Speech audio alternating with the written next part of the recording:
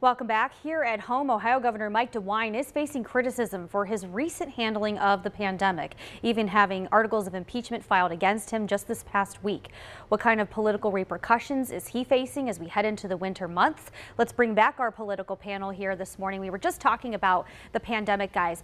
I want to know what your thoughts are in terms of the handling of the pandemic here in the state of Ohio. Do you agree with the way that DeWine has handled this so far in terms of the restrictions, especially during this latest surge? Ron, I want to start with you.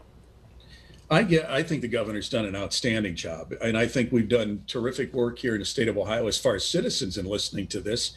Unfortunately, we're seeing an uptick across the nation, as they predicted would happen when we got into December, January, and February. And that's unfortunate, and people are dying as a result of it. But in general, I think our governor in Ohio, is doing everything he can do. I give him an A.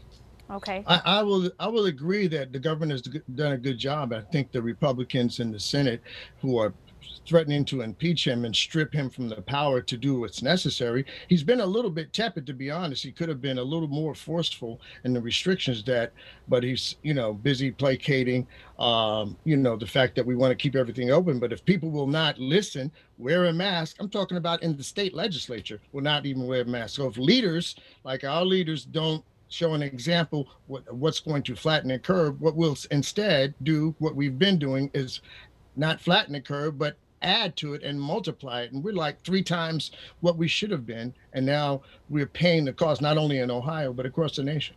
Justin, are you surprised by what he's not done compared to the last time? Because you're the one handling the numbers coming into the newsroom. We're reporting on it across the region.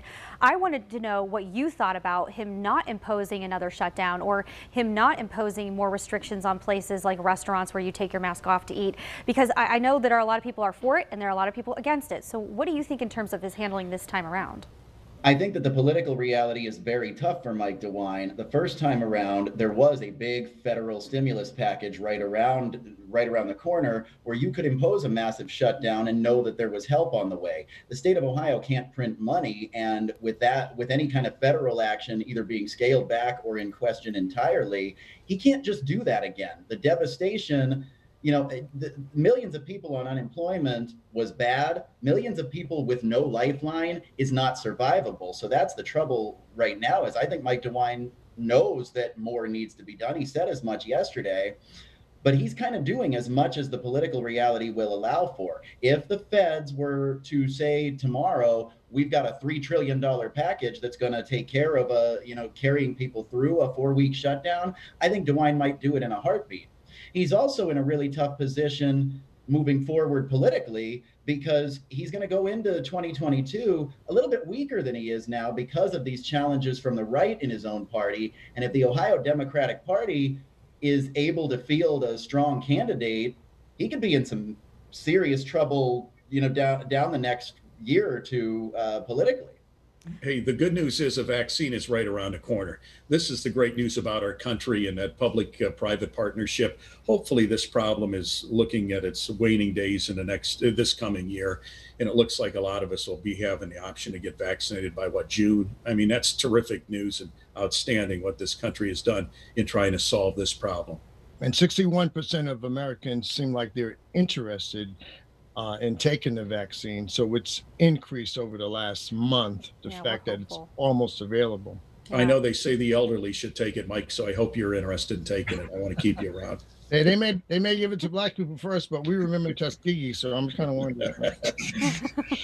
All right, well, hopefully there is light at the end of the tunnel. I'm glad to see all 3 of you smiling at once. Take a picture of that, get a freeze frame on it, because it doesn't happen all the time.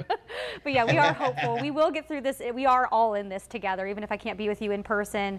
We're doing this digitally. We're doing the best we can, and hopefully everything does work out. I know DeWine said when he was inaugurated, he was going to make decisions that might not be popular even within his own party, as long as he did what he felt was right. So this is how he's handled the pandemic. I'm sure we'll look back and weigh in on it as the years go by. Hopefully we have this behind us soon. So thanks for joining me this morning, guys.